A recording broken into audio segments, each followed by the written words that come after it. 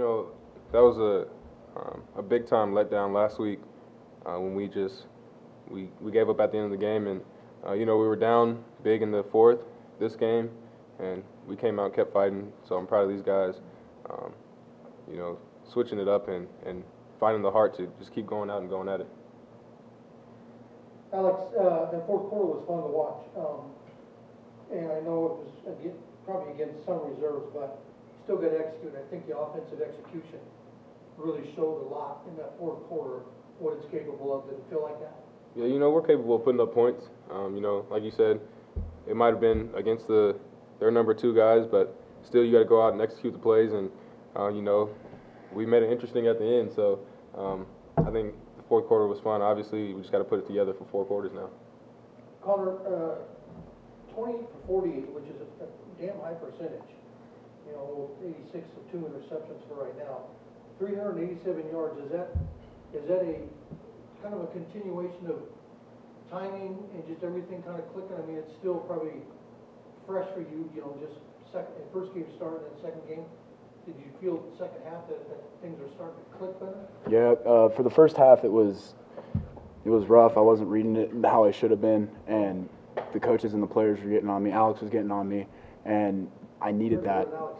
He just told me to pick it up and get going. We got to get this going, and I struck a fuse, and I started feeling it out and recognizing the coverages and everything like that, and it went out pretty well. They can be a team that's explosive and tough to play against in a sense. Did you anticipate getting in kind of in a sense, kind of a shootout with them, even though it wasn't that until the second half? Yeah, I mean, we know what they were capable of on offense. I think they have one of the best, if not the best, offense right now in the Big Sky. So, you know, we knew coming into the game that we were going to have to put up points, and you know, we weren't really moving the ball the first half. We put the defense in some bad situations, and you can't do that against a team like them. So, you know, just getting into the film room and seeing what we missed on, and you know, coming out next week and getting it all corrected. You know, looking at some numbers, and there's some huge improvements. Time of possession, you had 11 more minutes than they did, which is a huge reverse from a week ago. Third down conversion, 7 to 17. I mean, you look at some of these numbers, and I mean, you look at the final score. I know that's what most people look at. You look at some of these numbers and realize what a difference it is from a week ago and against a damn good team, and build from that. Do you feel like that from a positive standpoint?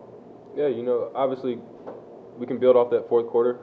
You know, I say every time I do an interview that we feel like we can play with anybody in the country, and you know, in the fourth quarter I think we showed that. And we're going to come out next week, continue to fight at practice, continue to work hard, and hopefully we come out with one.